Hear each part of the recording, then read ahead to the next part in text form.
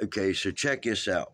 I was thinking tomorrow's Easter, and the 3 days that Jesus did what he did after hanging on the cross for us, and prior to rising from the dead for us, I often thought about the old souls that were in hell, and I wondered if maybe they had to endure hell so that they understood that the old commandment was done. And we're grateful that Jesus came to take them out of hell.